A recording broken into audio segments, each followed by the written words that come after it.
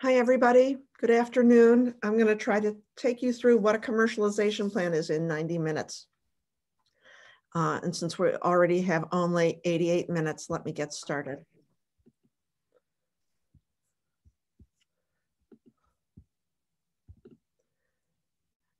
So I am terrible at watching all of you while I'm talking. Hannah and Adrian and Telvin are going to do that for me. Please bear with us if there's a little delay in that. I'll just remind you of our team. In addition to Hannah and me, of course, Peter Reinhardt really is leading this effort. And I want to introduce our 3 Summer Business Innovation Fellows. I'll say more about them in a little while. But Telvin Abariga, Adrian Berry, and James Hokonia are with us for the summer. They are also with us for the academic year. They're Business Innovation Fellows in IALS Venture Development. And they work with startups based on UMass research. So we would love to hear from you, even aside from the Manning IALS Awards. The Manning IALS program mission is to advance translational and applied R&D efforts throughout the development of spinouts, through the development of spinout and startup companies, or through out licensing of UMass IP. So we are here to support you to get to that point where you can start a company or out license the IP. This is a graph you should all have seen before. The concept is that you're starting with basic research for the most part, and that we want to move you up into these this sector with the red dots. We want to move you up and through it to the point where you're ready for an investment-ready startup. You have technology that's ready for investment through venture capital or federal funding agencies or some other vehicle that we'll talk about, but also to ready you to out-license IP directly from UMass to a larger company. And also, I just always want to remind people, also to get to the point where you are actually in a position to make sales, to gain revenue from customers, to provide something of real value to somebody who's going to really use it. That's unusual for an academic startup or university startup, but I don't ever want to lose sight of it, because actually, as you go through with investors, they're not losing sight of the fact that you need to get to that point as well. So the Manning IALS funding vehicle is really meant for startup teams and concepts that are within 1 to 2 years of that external funding. And so that's really important to keep in mind as we talk about the commercialization plan for your proposal, because that gives you the time constraints that we're thinking about. So one of the questions that comes up often is, how do I do this with just the executive summary? Cram all of this stuff in. The truth is that the commercialization plan that you talk about in your executive summary is going to have implications for every other item in the proposal. And so we want you to be thinking about the very high level in the executive summary, but then also be thinking about how does that change what you would ordinarily say, or with it you would change if you weren't thinking about commercialization in terms of the statement of work, the progress to date, intellectual property, budget, etc. For one example I will point out is in this biosketches area. If you have industry mentors or industry people who will join a startup with you or will advise your startup, we would urge you to put that information into the biosketches. You know, for somebody from industry, that may not be a biosketch, that might be a download of their LinkedIn profile. All of that is perfectly fine. As well, up to 3 letters of support. If you have a potential industry partner who's telling you, you know, if you could do XYZ, try XYZ, and it will work in your research laboratory, then we would be wanting to take it to the next level in terms of talking with you about how we could invest in you, how we could partner with you, how we could expand on the research by taking it on in our industry laboratories. So very important to think broadly about the commercialization plan in that way. So I'm hoping that now that I've said that, I have at least checked off this first question, what is meant by a commercialization plan? But the truth is we're going to talk about all of these questions throughout. These are some questions that have come onto our radar screen in conversations, not just with you, but in my 20 years of talking with university, faculty and graduate student entrepreneurs. If you see something that I haven't answered at the end, I'll put this list up later. Please put a question in the chat, raise your hand. If you want to discuss further, please emphasize that. And if you have another question, add that to the chat, please. This is really meant to be an informative discussion that meets your needs. So what is a commercialization plan? Let me get down below the level at which we were talking before. Really, we're thinking about a living document. Obviously, it's going to be static in the proposal, but we look at this as a plan, not a promise. And we would expect for Manning IALS recipients to work with you as the research goes on, to work with you on evolving that commercialization plan in response to new things you learn and that we would learn about the business. You would learn about the business.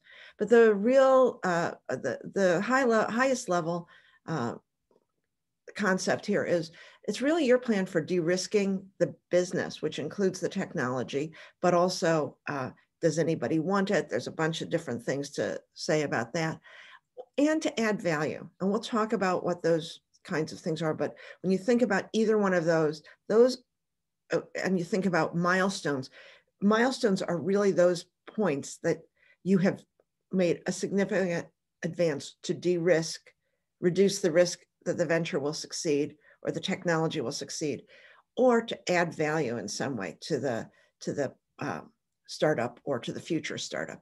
So those are the kinds of things we're thinking about in terms of milestones. It's also a roadmap and a source document. So you want to think about synchronizing your R&D and non-R&D efforts.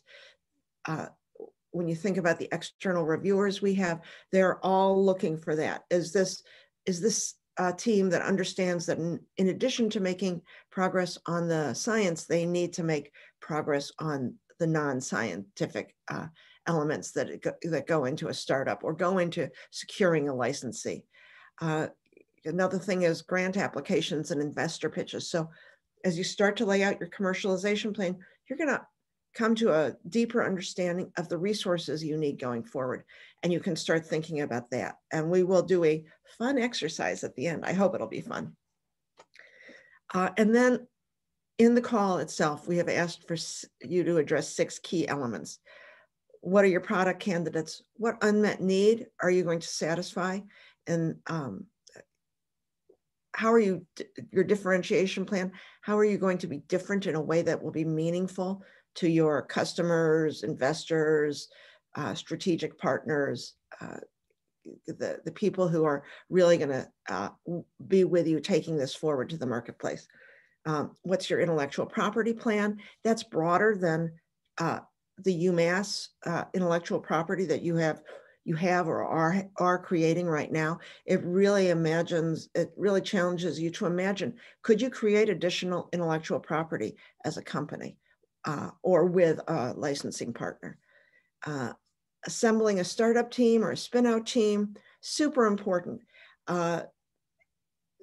It quickly gets to the point where you will need other people, except possibly for a licensing plan. But even then, you're going to need advisors, somebody who's done it before, experience. So think about who should be on your team. And then what resources do you need to support development into a self-sufficient enterprise or to get to a licensing deal? So Manning IALS is $100,000. Many IALS awards are up to $100,000, but really they are to get you to an inflection point where you can get additional funding, either through investors or federal funds like the SBIR program, or through customers. So this is really, how are we expecting to get from an idea to an operating funded startup or a license? At IALS Venture Development, we are really thinking about this all the time, this is how we expect to get from an idea to an operating plan. And it helps when you are in the middle of a journey to have a little bit of a map. So we think of this, and the fellows are all trained to use this instrument. We think about ventures as being in 3 stages: ideation and conceptualization, exploration and validation, and implementation and commercialization. And we really are wanting you to, wherever you are in this, to work toward that commercialization end. We think about that in these 6 different categories: technology and product, intellectual property, team and venture structures, market discovery and development, funding and in-kind resources, and business model and business plan. And we assess the ventures we're working with regularly on this area. I'm going to show you in a minute how this intersects with the commercialization plan elements, but at the end, I'm going to remind you that the fellows are available through office hours to help you get your bearings in this as well, by working through this scorecard with you to figure out where you are. And you might be very far to the right here on something like intellectual property, and still be in the ideation conceptualization stage in something else. So that's fine. The important thing is to know where you are, not how far you've come yet. So when I started to put this together, it quickly became evident that every one of these 6 key commercialization plan elements actually intersect with all of our venture assessment categories. So, for example, if you're building a technology, a product out of your technology, you really want to know, what problem are you trying to solve for a customer? That's the unmet need. And then you also want to know, is my product going to be different and better in a way that's going to be meaningful for that customer? So you need the differentiation plan for that. And then the intellectual property plan, yes, you have IP from your research, but as you start to go from technology to product, it's well worth thinking about whether you're creating other intellectual property. And so you want to keep that in mind. And then what startup team do you need? If you're bringing a therapeutic to market, you might need, you will need a clinician on your team. Now, that may not be somebody who's working full-time in the business, that may be an advisor, but you're going to need broader perspective as you start to go from technology to product. And then finally, resources to support the self-sustaining effort. As you start to move from technology to product, you start to get a much better idea of how much that's going to cost. And so you start to get a better understanding and a better ability to predict costs. So one of the things that I just want to emphasize here is this is where we're really looking for, how does the R&D effort sync up with the statement of work? How does the R&D effort in the statement of work sync up with these other elements? And that's something that goes back to the implications from transferring the implications of the executive summary into the rest of your proposal. So I just want to touch on each of these elements that we've named a little bit, and I'm going to go really fast through this part because I want to have time for questions, but it's worth thinking about this. You might be starting here with a core technology, a molecule, a little bit of software, an algorithm, an early device, or maybe some piece parts for a device, or a material with some really cool properties, or a new method. All of those things, fantastic core technology. But as you start to move forward toward commercialization, you're really wanting to think about, what am I doing with that technology, that core technology? And so you really want to think about, well, what does a product look like? That could be a therapeutic candidate. It could be that you want to create a demo. It could be that you're developing prototypes of some sort. If you are pretty far along, you might be thinking about developing a minimum viable product.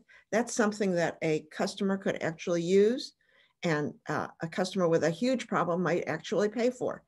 And then a pilot, you might think about a pilot version of the product for a customer that is going to pay for it. So those are all sort of midway points in commercialization. But ultimately, for commercialization, you're really looking to create a product or a service or something that would be licensable or investable, which usually it's unusual these days for an investor to take on, make an investment in something that doesn't have customers or doesn't have a prototype. I think it's very unusual. So you can think about needing that early version of the product for an investor, and also for strategic partners. So this is the whole spectrum. And I just want to, because we've got such a broad group here, I want to just take a minute to ask if just to check that, make sure that everyone sees themselves in this continuum in some way. If you don't, and you are thinking about, well, how would I conceptualize a product? I'd love to discuss that, if not now, at the end. Anybody? Any takers right now? No? Okay. So if you've got a product, what's your product doing? You ideally are meeting an unmet need. And you really want to, what problem are you going to solve? Whose needs will you meet? There are a bunch of different ways to think about unmet needs. There's a very high level societal problems, climate change, COVID-19 needs to be addressed. Potential for new pandemics needs to be addressed. Social justice and equity challenges. All of those could be classified as unmet needs. Another group of unmet needs are technical challenges. Right now, we don't know how to store electricity from renewables in an efficient way. How are we going to do that? How can we do things that we do know how to do now better, faster, cheaper? All of those technical challenges, again, unmet needs. But where does the rubber meet the road with unmet needs? It's really customer needs and wants. So it's great to start with a high level unmet need, but you really want to drill down to who has the problem? How severe is it? How many people have the problem? And it really is about people, even if it's about an organization. People inside organizations are making decisions. And then who will pay, I've got a typo, who will pay for your solution? Super important to be thinking about now, even before you have a solution. And the reason it's important is that the number one reason startups fail, CB Insights did a survey a few years ago. The number one reason is that there was no market need. They built something that no one wanted. So there are some good techniques. We teach them in my I-Core program on how to de-risk that a little bit. So I'll give the link for that later on. But again, this is what we mean by unmet needs. You may not be able to go all the way to customer needs yet, but we want you to be thinking about it. And finally, I will just say a note, customers are broadly construed here. So definitely end users, definitely people with a problem. If you think about a therapeutic, the patient with an untreatable disease or a disease that needs better treatment, but also the doctors, or the clinicians, the healthcare providers that are working with them would be to some degree end users, but also investors. We think of investors as people with money who are throwing it around, but investors have problems too, and their problem might be they are looking for the next great opportunity, and within the context of their portfolio, you want to understand what that is. But they too will be looking at, is at the end of the day, if I invest, is anybody going to buy the product or the technology that's being produced? And so you really need to always go back to the end user.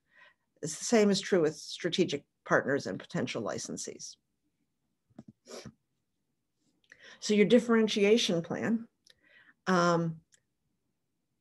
actually is, again, from a broad perspective, why are you different and better in the long term? Why is your product, why is your solution different and better in the long term? From the perspective, not from your perspective, but from the customer perspective and from the perspective of the technology community, the investment community. So, from a technology perspective, you will want to understand who are your scientific competitors, who are your business competitors, are there alternative approaches to solving the problem? So you don't want to get too much about, the only way to solve the problem is my way. It's really much broader than that, and you want to think about that. From a funding perspective, how am I going to stand out to investors? Do I match with their mission and priorities?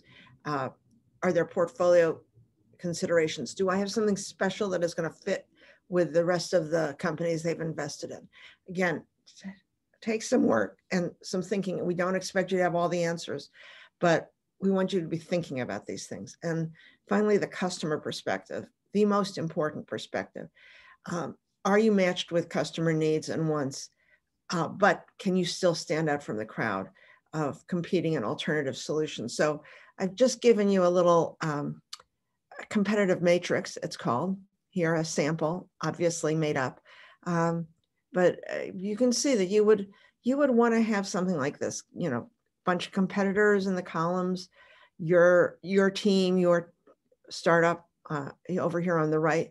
You'd ideally like to identify rows of things that are really important to your customer. Is a certain efficacy level important? Think about drugs, but also think about solutions to other problems. Efficacy is often something that's important to customers. Non-toxic, just an arbitrary element that is sometimes important in a lot of products. Is it shelf stable? Or sometimes you will say, what would be the range of temperatures within this could operate? Or I've seen examples out in industry where people are very concerned about an industrial part, a new industrial part, or a filter, or some part of the process. Can it withstand temperatures above,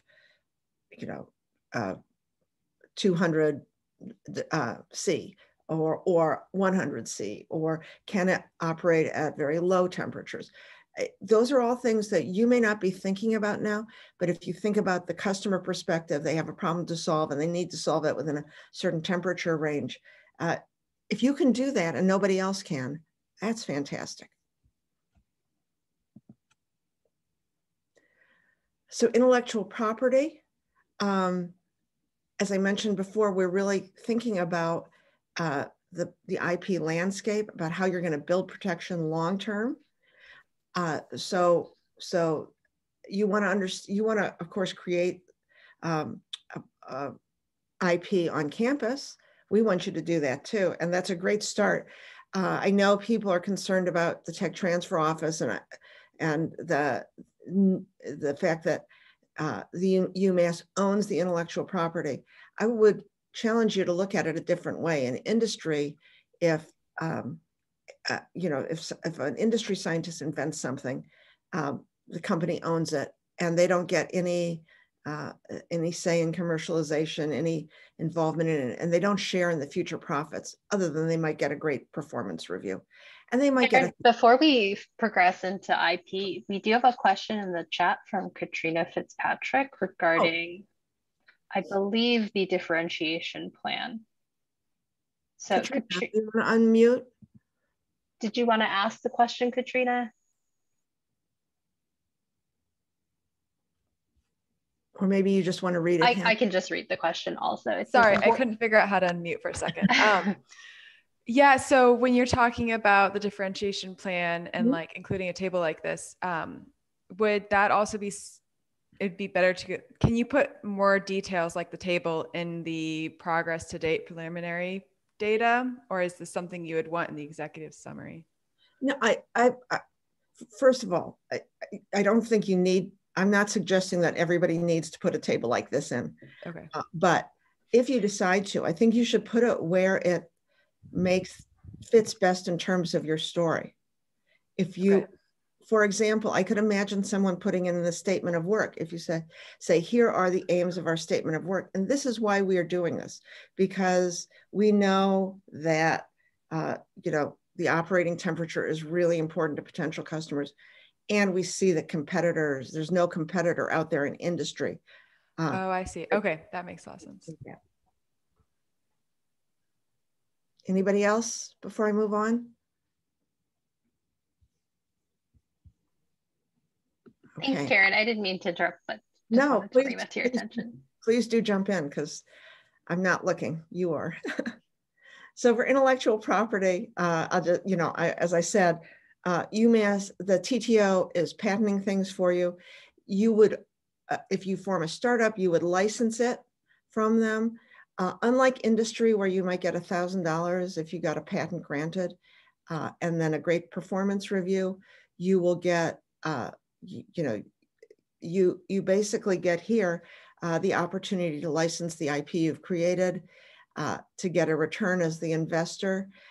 And I think in the near term, the most important thing to say is that, yes, if you license the technology, you will eventually have to pay back patent costs if your startup is successful. But in the meantime, you have an interest-free loan. Essentially, you do not have to foot the patent expenses up front, which many startups outside of academia do. So beyond that, you really want to understand the patent landscape and understand who might be competitors.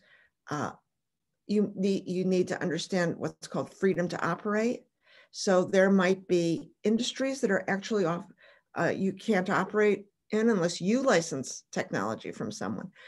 You really want to understand all of that. And so I want to, in addition to giving you this link here to the Tech Transfer Office's section for inventors that has all the forms, their forms and the policies, I want to mention, I hope you all know about the Patent and Trademark Resource Center at the UMass Science and Engineering Library. Paulina Borrego leads it. She's got specialized patent searching tools, and because it's a PTRC, she has the patent examiner's database available. She can train you, and you or a student, if you're for the PIs here, she can train someone to do patent searches and help you understand the competition that is already ongoing outside of the scholarly literature. So it's a super important resource for everybody to know about if they're thinking about commercialization. And then your startup team, really who's going to do what needs to be done. So there are two things about this. The faculty here are all already running small businesses in a sense that you've got grants going on, you've got graduate students working for you, you may have undergraduates working for you. So you have, and it is easy to think, you have all the skills you need. And in terms of skills, that may well be the case, but in terms of the sheer level of activity that goes on in a startup, you really need to find other people. And if you think about it on campus, you have those other people.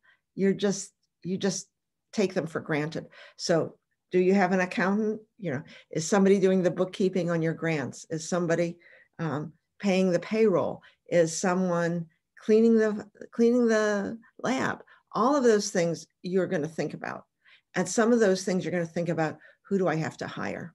So the first thing is to say, who's going to found this company with me? Am I going to build it all alone? I will tell you that the other statistic is that multi-person teams are much more likely to succeed than solo teams. So really important to think about who are your founders. Very often they're your co-inventors, the people in your lab. And very often one model is a postdoc in the lab, or a graduate student graduates and then assumes leadership for the company. So that's something to think about. And this article that I've posted here is a great resource for thinking about that.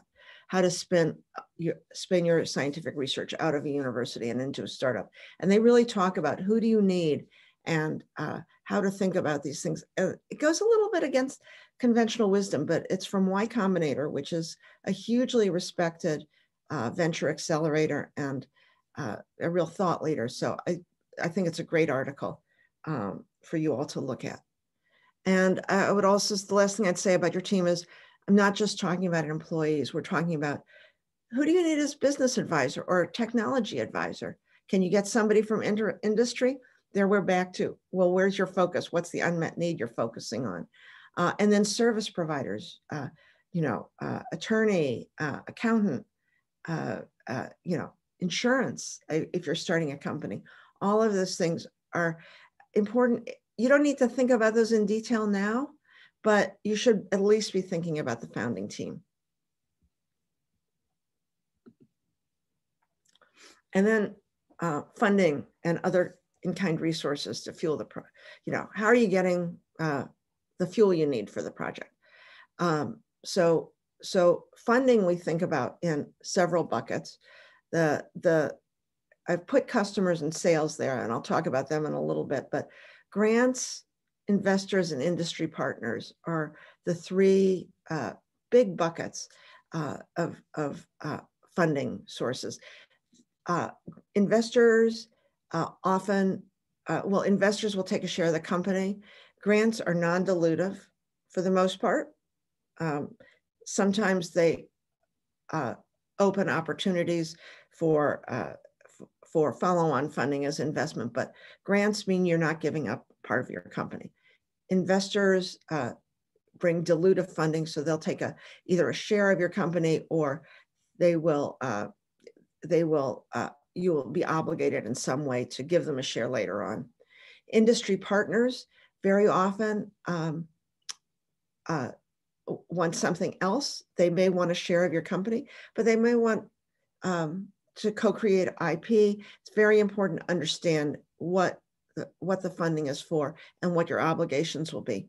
And then customers and sales, I just never want to lose sight of the fact that if you can make a sale, you're generating some revenue that will at least offset some expenses. In-kind resources are, especially at the very early stage, and especially before you have an entity, are really important to think about. Do you have advisors and mentors from industry? Peter Reinhardt and I are internal advisors on campus. He and I both have lots of experience in industry, but we're very keen on helping you to secure other advisors and mentors from beyond the campus. I would also say, don't overlook your networks. That's the place to start. So especially for faculty, think about, do you have students who have graduated and gone into industry? Do you have colleagues from graduate school who are now working in industry? Who in your network knows some of the things that you need to know? Startup law office hours, which we hold monthly. Matt Whitehead comes and will give you advice on before you're ready to have an entity, before you're ready to have your own lawyer. He'll give you some advice on startup law. And then the Business Innovation Fellows Program. We provide lots of help in terms of business research and analysis, and in terms of actually finding identifying funding sources and all sorts of things that startups outside of the university have to figure out how to get in some other way. So don't forget about revenue from customers, and don't forget about licensing agreements as a source of revenue or as a source of funding for something ongoing. But I want to take a minute to look at these logos here. So I-Corps, I lead the I-Corps site on campus. We have a very small program that has very small bits of funding to reimburse a few expenses. But the National I-Corps program that we qualify you for comes with $50,000 of funding for a team that goes through that. And that's funding to do customer discovery, which is not ordinarily covered by any other grant mechanism. So it's not a lot compared to basic research grants, but it's important to think about. Venture Well, for you who have graduate students working on the project, Venture Well is a nonprofit organization aiming to support engineering and science students. And they have small grant programs to support prototyping and to train graduate students and undergraduates in the business side of STEM-driven startups. So we've had really good, full disclosure, I review for them, but the experience we've had has been extremely positive. If you are thinking about a foundation, funding from a nonprofit foundation, which sometimes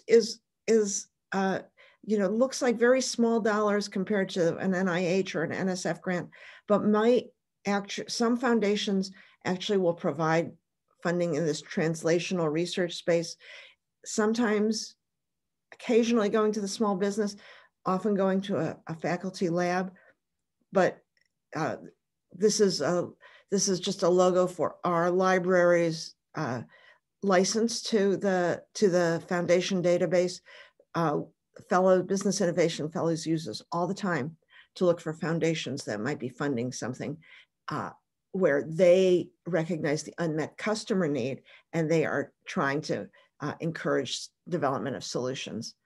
SBIRs are a whole topic unto themselves: small business innovation research and small business technology transfer funding. Those funds go to a small business, and they're a very important source of funding before you're ready for investors. I won't go through all of these, but these are all organizations that I think of when I'm working with startups to think about where's their next funding coming from. And of course, we're really so glad that you're thinking about writing a proposal to Manning IALS. We are so happy to be able to provide seed funding at the stage you all are at now. So this is the very earliest funding, and we are really pleased to have this opportunity to help. So bringing it all together, if you think about it, I just want to remind you all that, all of the things we've talked about, yes, they go into the executive summary, but also the statement of work, the milestones, the budget, the people, the other appendices, the progress to date, all of that is opportunity to reflect on these things. All right, and now we're going to do our fun exercise. So I'm going to continue to share, but basically what we've got here at the top is R&D to move technology from lab to practical, commercially viable application. So this is the Manning IALS. We can think about this either as the Manning IALS timeline, or you could think about it as going all the way to a longer-term commercial outcome. But we've got a bunch of things, so that's the R&D part.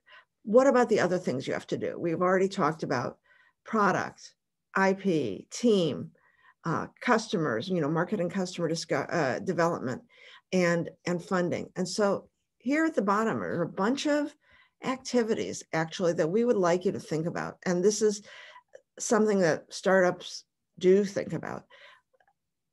In the purple, products. What's my product development going to look like relative to my R&D on the technology. Where does it fit in? Where am I going to actually, get the prototype done that can get out of the lab? When am I going to start contacting regulators about my product and approving my product for the marketplace? Perhaps the first thing, I'm guessing that the thing that would come first would be intellectual property. So here we have provisional patent application, UMass invention disclosure, a granted patent, and a non-provisional UMass patent application. So I'm just going to open even though I can't see you very well, I want to open this to discussion and ask, we're going to start to move some of these toward, just to put conceptually, oh, sorry, I need to come out of full screen here. We're going to move some of these around on the slide and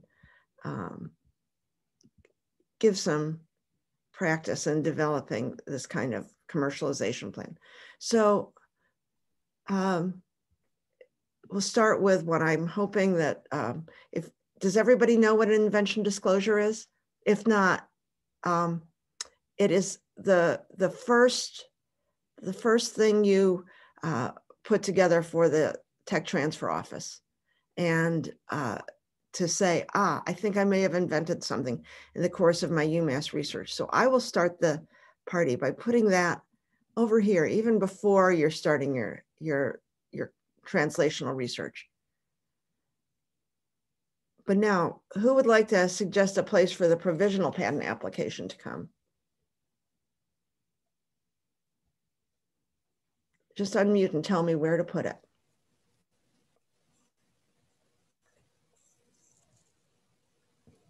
Fellows, you just had a briefing on this the other day. After or below the invention disclosure? Yes, it will definitely come after the invention disclosure. And we don't know where it might come. Sometimes it comes right away. I'm going to put it here right away. But sometimes after an invention disclosure, the TTO will say, we need more data, or if you could do, or this isn't patentable just as it is now, but if you could add, if you could add this or get more data about that, then we could file a provisional. So this is already, you're already starting to move forward in the thinking about how are you going to protect an invention. All right, now how about the non-provisional patent application? After the provisional. After the provisional, and probably after you've gotten some data on that somebody would really want this, and some more data on that feasibility. So we will give a little bit of a gap there. And after you file a provisional, you have a year to file the non-provisional. So, all right. And then of course the granted patent comes after that. And it often comes much after that. But once you have the non-provisional in place, you're protected. But which one of these looks like a real milestone? Remember what we talked about, that milestones, the best milestones are either reducing risk or adding value. So how does everybody feel about, is the invention disclosure a milestone? No. Is the provisional patent application a milestone? No, but probably people will want to know that you have done it, because if you haven't done it, there's a missing piece. Well, I know you've got a year to do something. Yeah, so. They know, exactly. They know you've got a year to do something. Exactly right, Joe.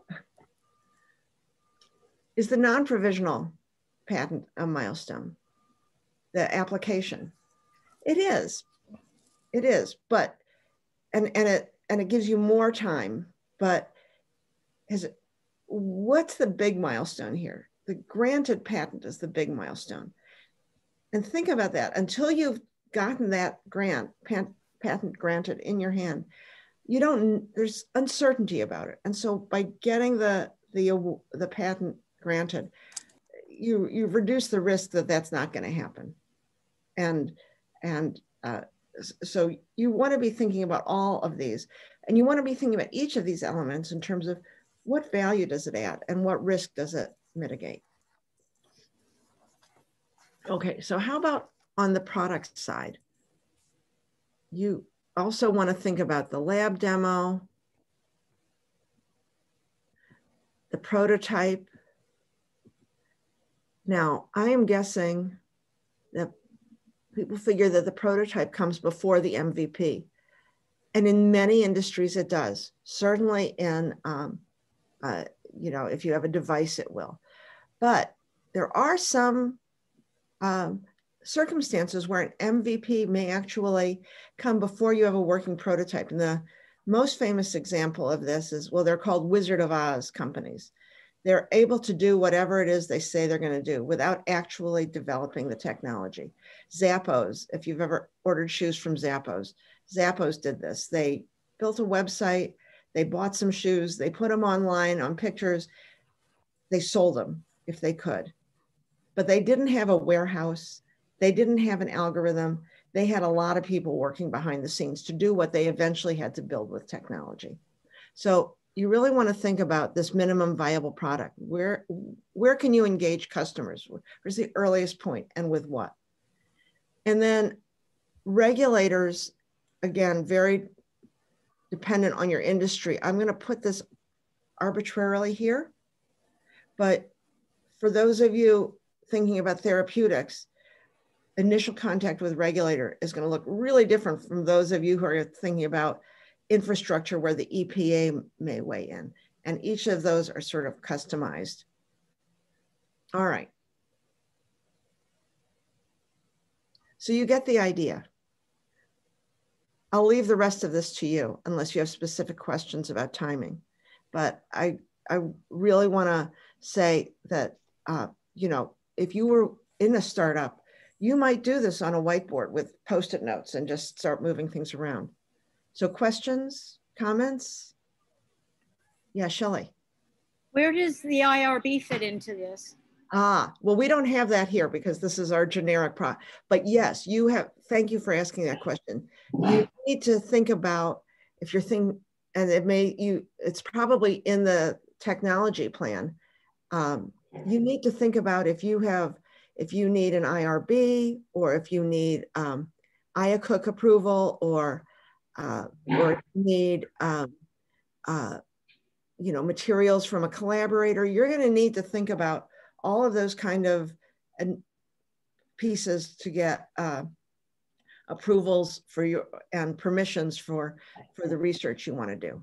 And this is by no means, this example is by no means meant to be exhaustive or to apply exactly to your project. It's meant to show you that and to remind you that you can think about, and you need to think about in commercialization, the research and development that you're doing, that effort, but you also need to think about doing other things in parallel. So it sort of ties into the secure a pilot customer in some ways. It could, absolutely.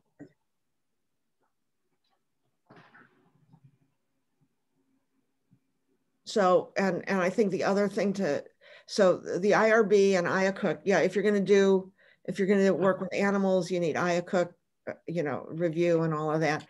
But also, I think the other thing people think about is, people need to think about is funding. So you want to lead the target in terms of funding.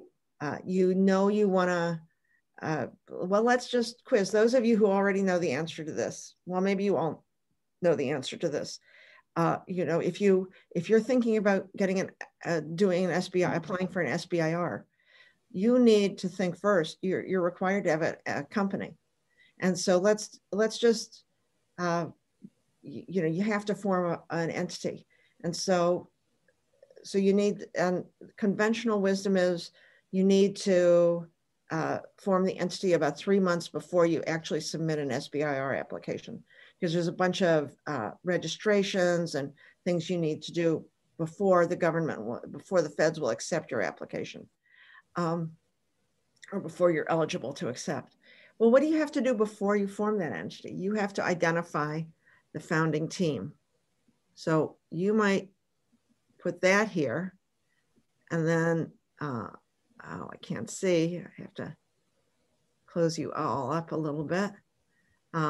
And apply for an SBIR might come here, but you might, you know, then you need to establish the entity here. And the SBIR funding is dependent on you're establishing an entity, and establishing an entity is dependent on you identifying your founding team.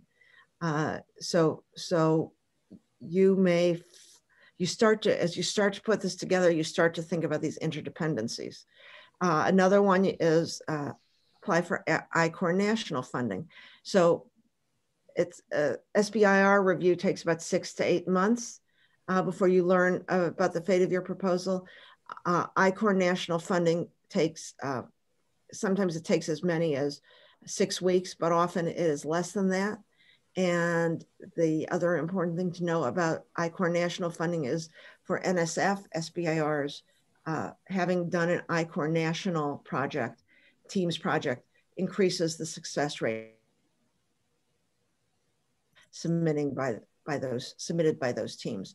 I haven't put here Partnership for Innovation funding, but Jewel Park, who's on the call this afternoon, has done that. And so you want to start thinking about all these different funding vehicles, and when are you going to need that funding, and for what, and can you get it quickly enough to just maintain the momentum of your research program as well as your venture development efforts. So all of these things are some of the many activities that you might engage in as a pre-startup or a startup.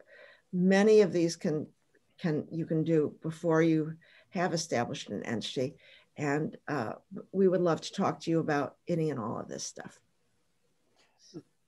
Karen, yes. Realistically, I'm trying to put actual years on that timeline. This timeline, if it covers a 2-year window, wouldn't granted patent be off the screen to the right? Yeah, very much so. And so we're really, if we were talking about a 1 to 2 year startup getting funding for that period when you're trying to build the business, then you have to build the business before you ever can conceive of a patent being funded or a patent being granted. That's a risk factor investors will take into account. There are sometimes ways to speed up. You know, I mean, it usually involves money, but this is also why thinking ahead about what intellectual property you would create as a startup is important too, because the more intellectual property you have, the conventional wisdom, at least, is the stronger your case, your competitive differentiation can be, and your sustainable competitive advantage can be. So, and very often teams really do noodle about this, and you start to make trade-offs, no, we aren't going to have the data for the SBIR until, 3 months, so we're going to have 3 months later than we wanted. So we're going to have to figure out how to fill in that, what we're going to do in the meantime. It becomes very practical very quickly. Anyone else? Am I talking you all out of writing a proposal? I hope not.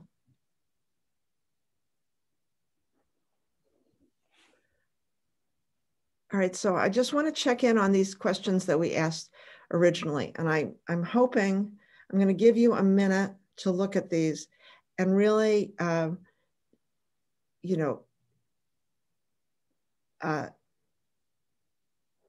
call me out on ones that are, or ask further clarifying questions on any of these that that I haven't answered to your satisfaction, or at least as well as I think I can. And then also, please put questions in the chat or just speak up at this point.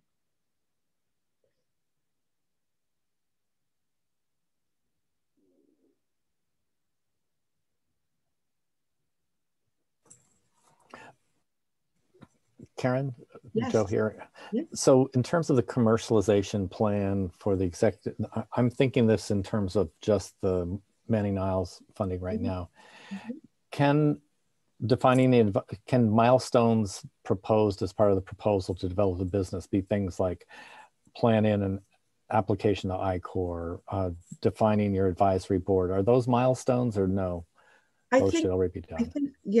I think you should think about all of those as milestones. Certainly having an external advisory board is a milestone. What it says is that there are people in industry who think it's an interesting enough project that someone in industry should be paying attention. But does that need to be defined before we apply for the Manning-Niles, or is something that can be a milestone within the Manning-Niles?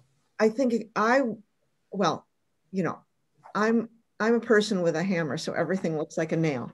So I think, to me, what I would love to see, but I'm not, you know, all the reviewers, I would love to see, I like to see milestones that sync up the non-technical, non-R&D aspects of commercialization with the statement of work and what you're, you know, the lion's share of the effort to do the R&D. Hannah, do you have any thoughts on that? Yeah, so we, as Karen mentioned earlier, I really like this phrase of it's a plan, not a promise.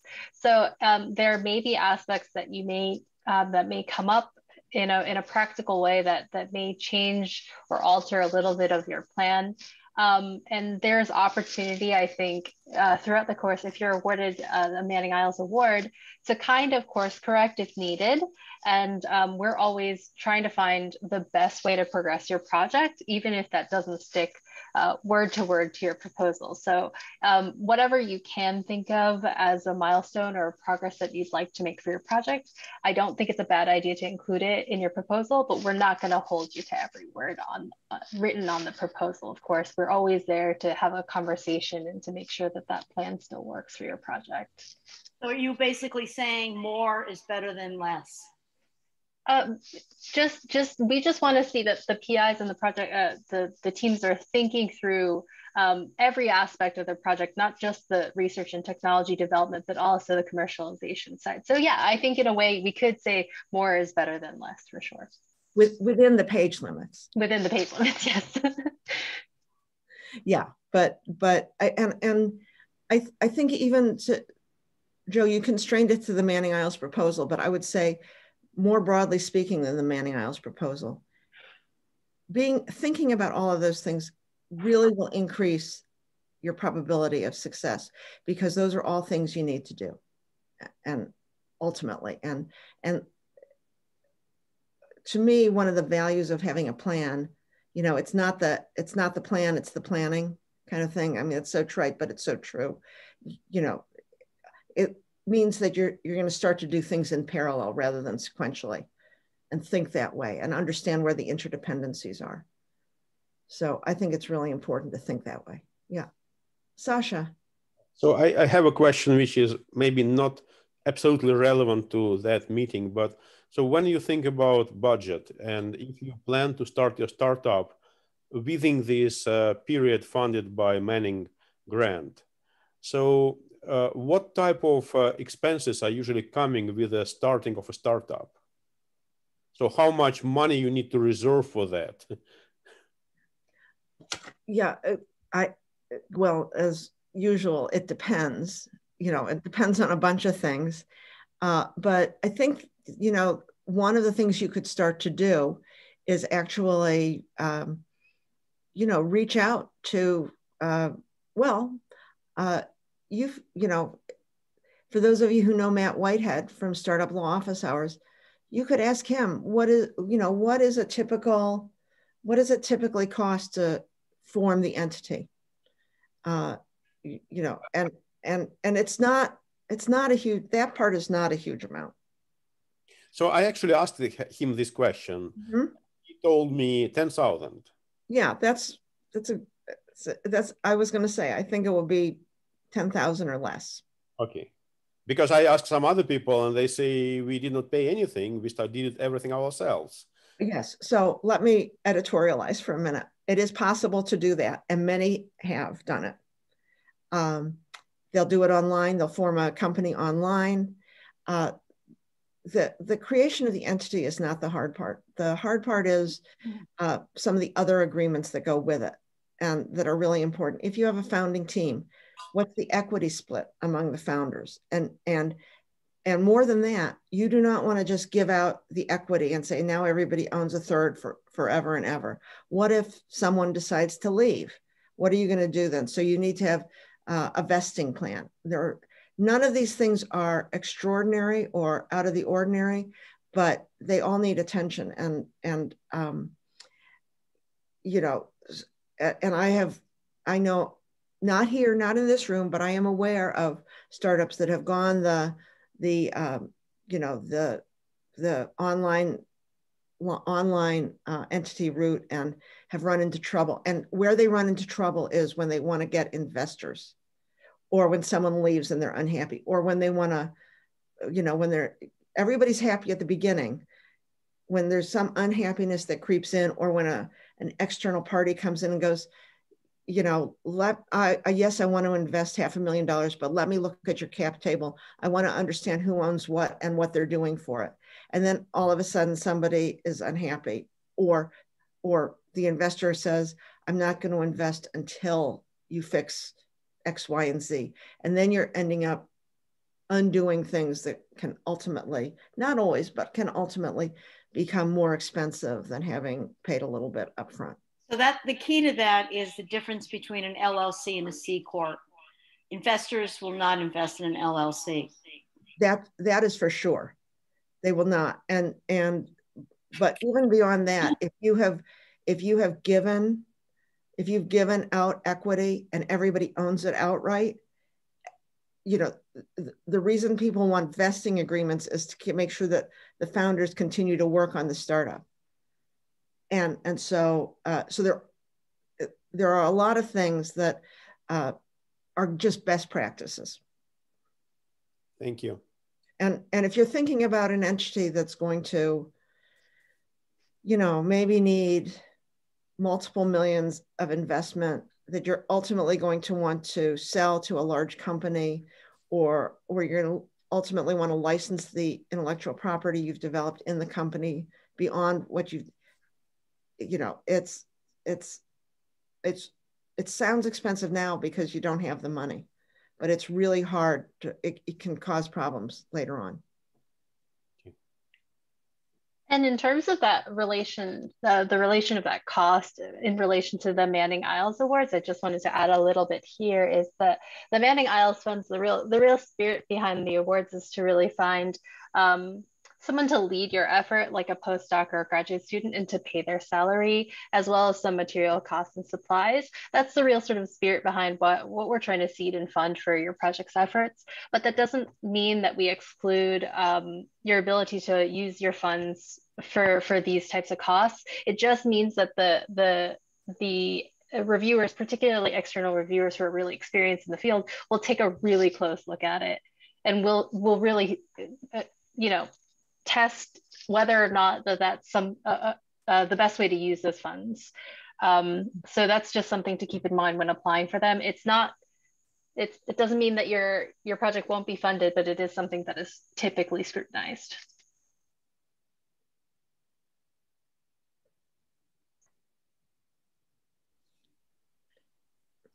I guess I'm confused on that. Are you saying that you will cover a company being incorporated or paying the leadership team? So typically in the past, the external reviewers have not really looked too favorably in paying someone like a CEO salary versus— No, but something towards that. Again, I can't really speak to— You really don't want to do that. So here's where the confusion might come in. If you have a postdoc who's going to do the work, who's going to execute the statement of work and who intends to be the first CEO or the first lead of the company, which does happen, and which that Y Combinator article talks about extensively, then you're sort of de facto paying the first CEO. If you're bringing in an outside party who's coming in to raise funds, that's really not consistent with the spirit of.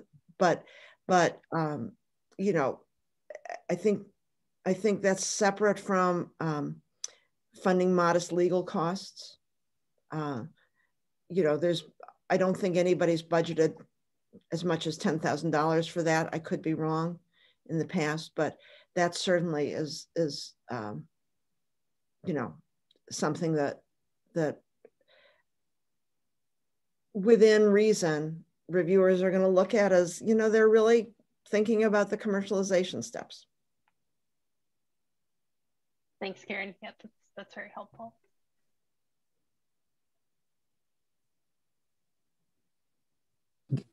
And absolutely no PI salary. Sorry.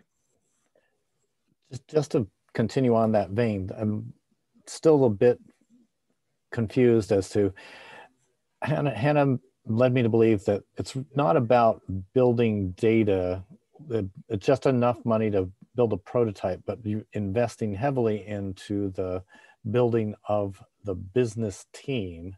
Mm-hmm. And in some cases, you will really need to professionalize your leadership. And so there seems to be a conflict. I'm thinking of a postdoc who's good in basic sciences and has never led a business, then there seems to be a huge gap. So this is not just a gap for academic startups or university startups. This is a gap for all startups that don't bring that kind of experience with the founders. And so how can we can we pay to professionalize our leadership? Yeah, so typically, sorry, Shelley. Equity, exactly. So this goes back to, how are you building your cap table? Are you giving them equity? But I would also say that don't give away equity too soon. So this is why people build advisory boards. You build an advisory board and you figure out who is going to be helpful to your company, who's interested in leading your company. And very often, first CEOs will come in with the idea that when I raise the first round of venture funding, or when we get the first SBIR, then I'm going to start to get paid something. So again, this is something that, as you start to form the entity, an experienced startup attorney, not all attorneys have this ability, but an experienced startup attorney who's working actively with university startups and knows sort of what's industry standard, can be really helpful. But it's not the sort of thing where you put out a want ad and look at at resumes and then hire somebody. I'm also putting it on the timeline, though, before somebody's going to say, okay, I'll do this, I'll be your CEO for some equity. You really have to be getting out toward the timeline where you've already gotten the SBIR, and we're kind of off. Not necessarily. No, not necessarily. It depends on, it depends.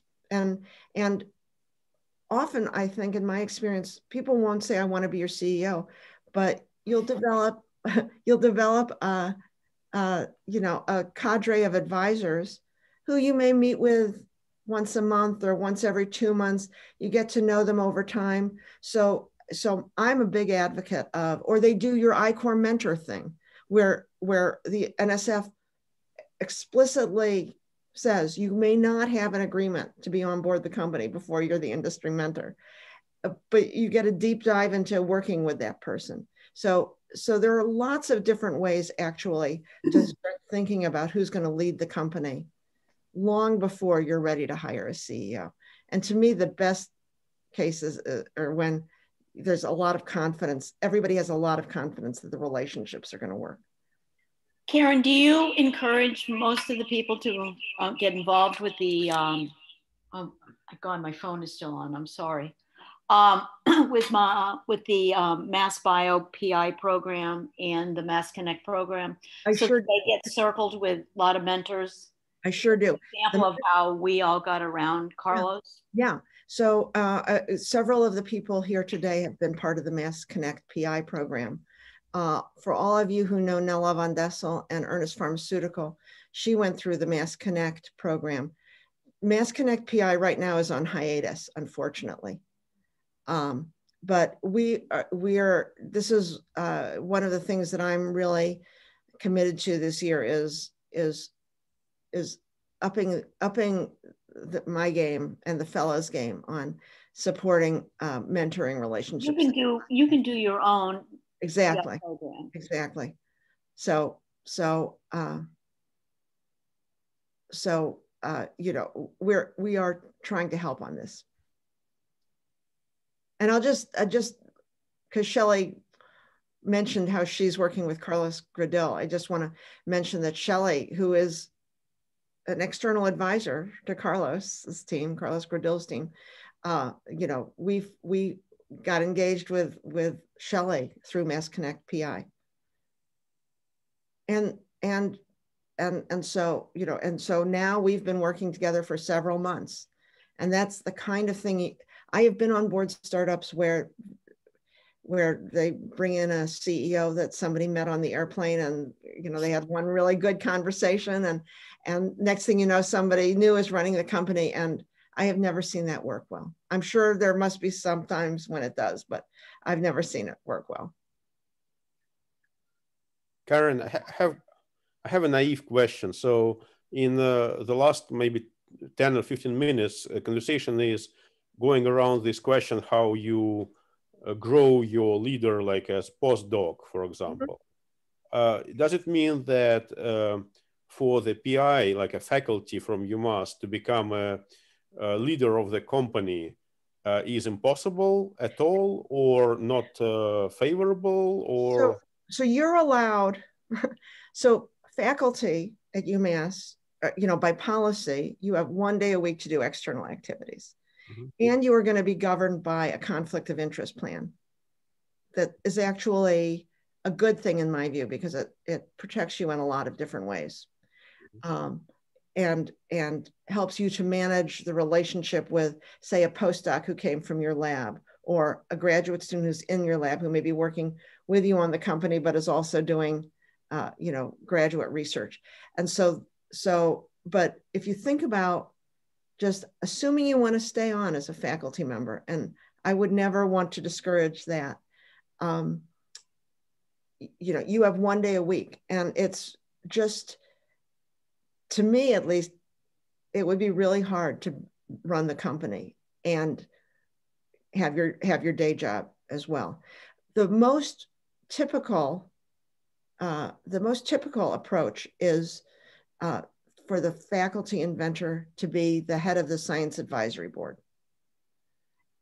and really support the management of the technical team without having to do the actual management of the technical team. So, you know, charting strategic direction, meeting with potential investors, that kind of thing is often part of that role. And to Joe's point, just about a postdoc or a recent graduate, I think thinking is starting to change on that. If you read the Y Combinator article, the postdoc may not be the CEO 3 years from now or 2 years from now, but the postdoc may be the person to get the venture started to the point where it can attract an experienced CEO. Okay. Thank you. Thank you. Anything else? Anybody else?